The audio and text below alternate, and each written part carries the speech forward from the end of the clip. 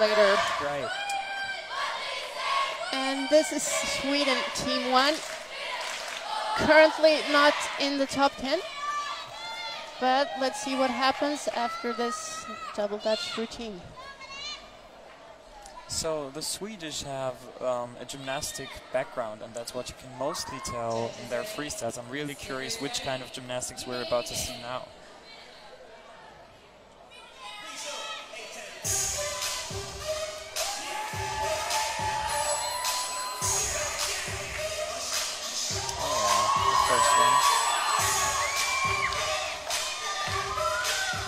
Oh wow, a lot of different turning positions on the left-hand side here. And they have such nice form and great posture. And that is a proper round-off back tuck.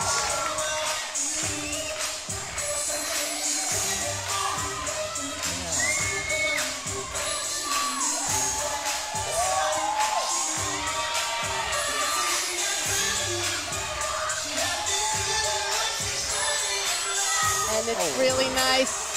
Hitting every beat. Right. The music. Oh wow, that's a really nice interaction there.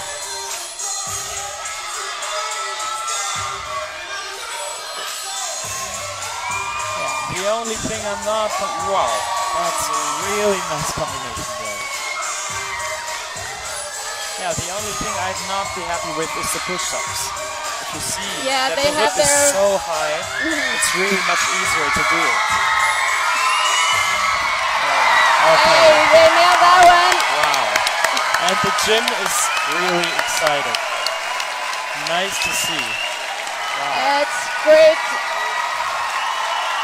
Just to have at least one of your routines made perfectly makes a whole lot of difference.